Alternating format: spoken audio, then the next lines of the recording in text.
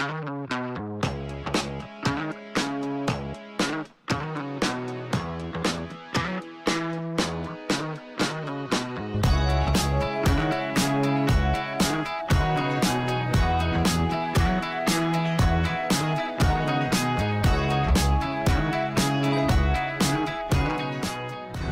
2016 candidate Bernie Sanders has been working hard on his radical campaign during the past year.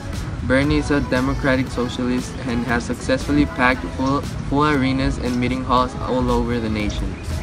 Sanders is also well known for his unique methods of campaign, which have definitely made his campaign revolutionary. He is also a great public speaker and always addresses a variety of group ages and races.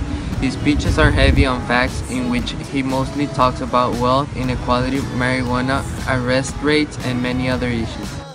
Bernie Sanders connects to the Cold War, primarily Karl Marx. For voters who lived through the Cold War, the term socialist is related to the event of the assassination of the Russian Tsar and his family in the early 20th century. It is also related to the Soviet premiere in the 1960s, a standoff with President John F. Kennedy over missiles in Cuba. Historians explain the vast spectrum between the two systems at their most ideological. A democratic socialist such as Bernie Sanders might aspire to the ideals of Karl Marx. On the other hand, Bernie might behave more like the Democratic President Franklin D. Roosevelt, who steered the U.S. through the Great Depression by introducing new ideas and opportunities. Truly understanding the underlying principles of capitalism and socialism enables us to see how Bernie Sanders is similar yet different from other socialists such as Karl Marx. Bernie Sanders wants a political revolution in the sense that he wants all people in the USA to have a truly equal say in matters of government.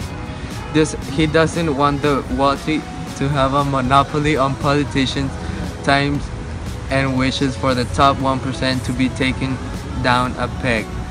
This is why he is compared with Franklin D. Roosevelt as well.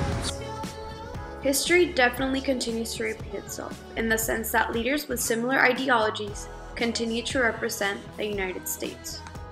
It is crucial that we truly comprehend the ideologies and views of the candidates in order to make good choices and know what we stand for and who we will vote for to represent our country.